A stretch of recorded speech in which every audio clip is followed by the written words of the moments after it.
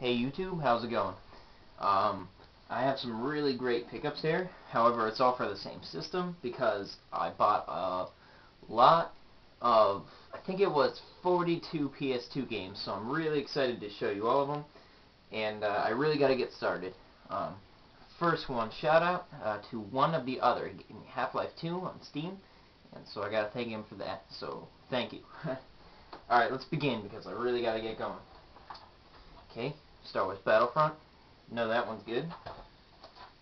Star Wars Force Unleashed. That's a good one.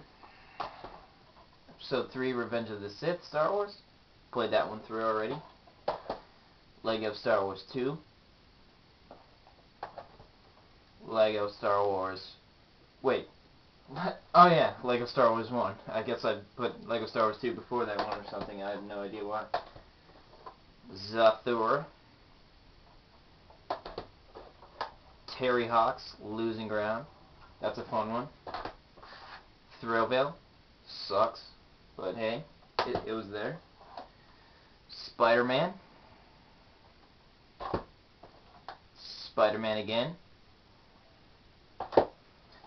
Tom Clancy's Splinter Cell. That's a good one. I had that on PC when it first came out. Shadow of the Colossus. That's a really good one. I played only like 5 minutes of it because I knew I was going to need more time to play it. Spartan Total Warrior. That's a good one. Jet Li Rise to Honor. That's a pretty good fighting game actually. It's I bet none of you have ever heard of it. Ratatouille. Tokyo Extreme Drift Racing. That's a good one. I would compare it to Need for Speed Carbon on the GameCube, which is fun. So that's a good one. The Plan. It's basically just a Splinter Cell for children, honestly. Like, it really is. I mean, it's good, but it's not really, like, as good as Splinter Cell, I would call it, but, you never know. Narnia 2. Original Narnia. That's a fun one. Neopets.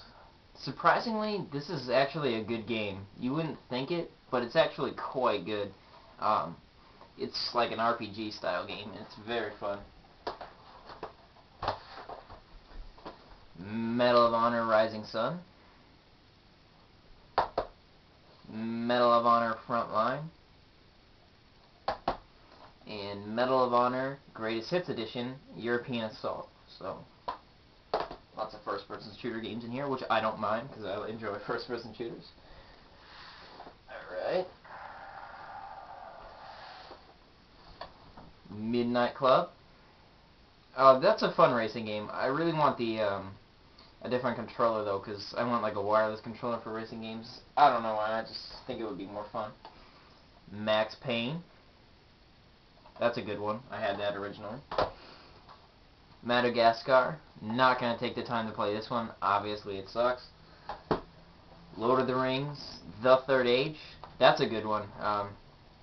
It's basically like a turn-based action strategy game. This is a fun one. I'd highly recommend going to get this one. I have it on GameCube as well. Lord of the Rings. Two Towers. It's a button mashing game, basically. And that's a fun one. Still, though, I do really enjoy that one. Lord of the Rings 1. It's kind of lame. I mean, I have 2 copies of it, so if anybody's interested, just hit me up. It's kind of like, I don't know, it's just not well made, I guess. It's just, they didn't really put enough time into it.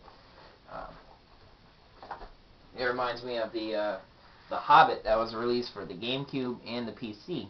It's basically the exact same thing as that, just the Fellowship of the Ring, and it's not very good, sadly. Peter Jackson's King Kong. That's a fun one. Indiana Jones, Emperor's Tomb. I have not played this one yet. I'm looking forward to, though. Iron Man. The Incredibles. I remember I wanted this when it first came out, but it didn't come out for, like, PC. It only came, I believe it came out for no. DS. I believe it came out for DS. And I really wanted it, so now I have it. Lego Indiana Jones. Surprisingly very good. It's not good, it's fun. It's really fun. I like to play it with some of my cousins because it's pretty fun.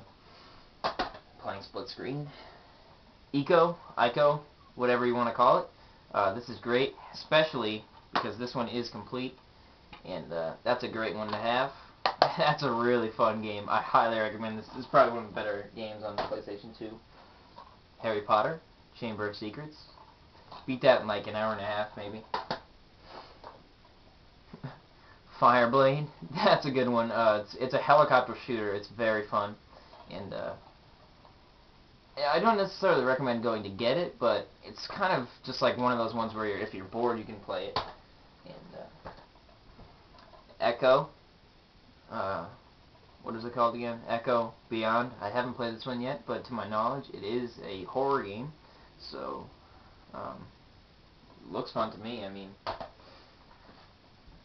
the Da Vinci Code, that's a really good one. It's just, it messes with your mind times like 20. This one's complete, in the box. I do really enjoy the cover art on that one as well. Mona Lisa. Oh. Final stack.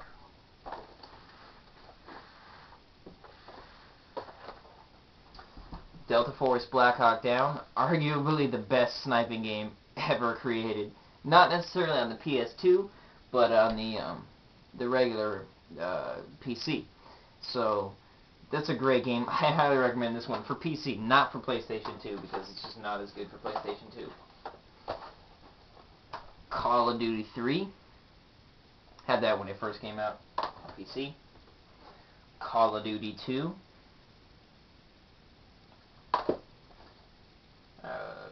Breeders' Cup World Championships. It's a racing game. It's a horse racing game. I like this one because it's made by Bethesda, who makes the like Morrowind and Oblivion and Skyrim and stuff like that. So it's pretty fun. Empoli. Nothing to say about that one. Call of Duty Finest Hour. That one's fun. I like the vehicles in this game. It's very fun. Bionicle Heroes. That's a fun one. It's not necessarily fun, it's intriguing, I guess. Hulk. And, finally, Civil War, A Nation Divided. This is a good one. Basically, it's just the war between the North and the South, and you're fighting it in it, basically. And it's very fun. I highly recommend this game. The guns in it are fantastic. It's awesome. This one is complete, and it was pretty expensive when it first came out. It was $40 when it first came out, and so I got it in a lot. So I mean, what better can you do? So that's that. Let's show you a big overview of it, and I guess just enjoy. So let's do it. So here is my current PlayStation collection. It's pretty darn big.